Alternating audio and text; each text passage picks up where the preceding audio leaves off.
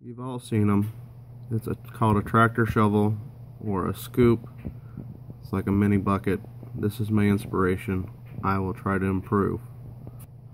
This is a similar version. I hope mine will turn out relatively as nice. Let me show you what I got started. First off, I bought this quick disconnect pin for a snow blade. The matching set is $60. I'll show you how I had to assemble it in a few minutes. As you can see, I have the spring. There's a roll pin in here.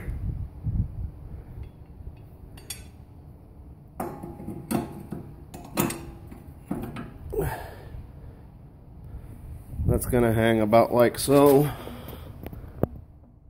which I believe that's way too far down. So I'll be cutting this off. That's a piece of 2-inch angle, so it's going to drag the ground if you do any movement in the yard. My plan is to mount this piece of square box out of flat stock right here. That way I can mount the actuator to the top here where my hand's at.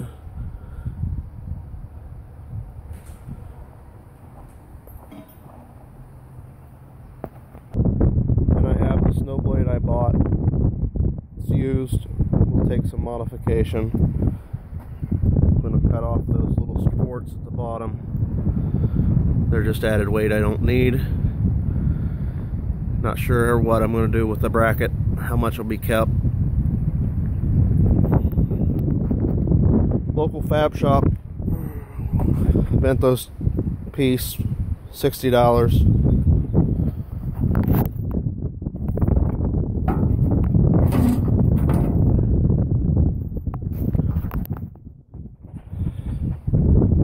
I left myself extra room at the top. I can cut it down or use it to weld off of, whatever I need.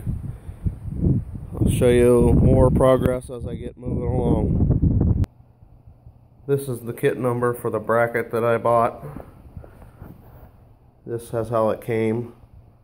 Let me kind of show you what is really involved. I'm not sure how much of this you can see, but basically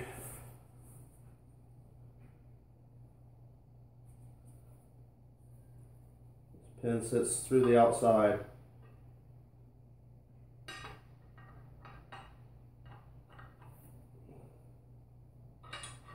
And that's the quick disconnect. But the way they send it, you have to install the spring in here yourself, so that makes life a little interesting.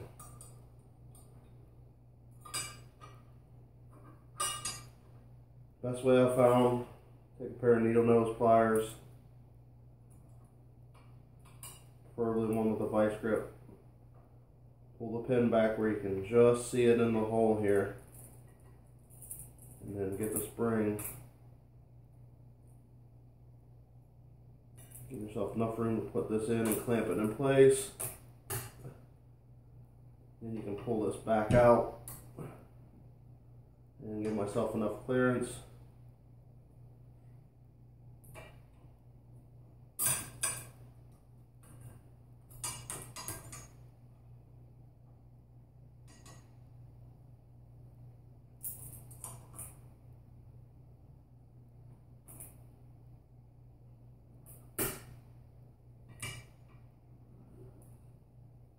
Pretty well snug when I do it this way.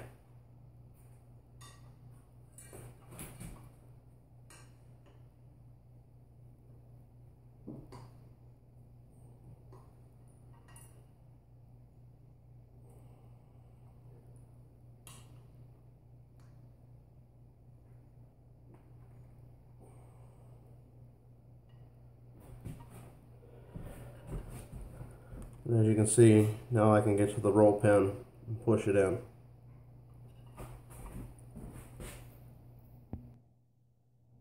Now that the spring's compressed, you can see I have that arm turn sideways out of the hole. That way it turns the hole up for the cotter pin. I'll put this in the vise and drive it in with a hammer. Here I've got the pin installed, sticking out almost equally on both sides. And now we'll mount it to the tractor and release the clamp.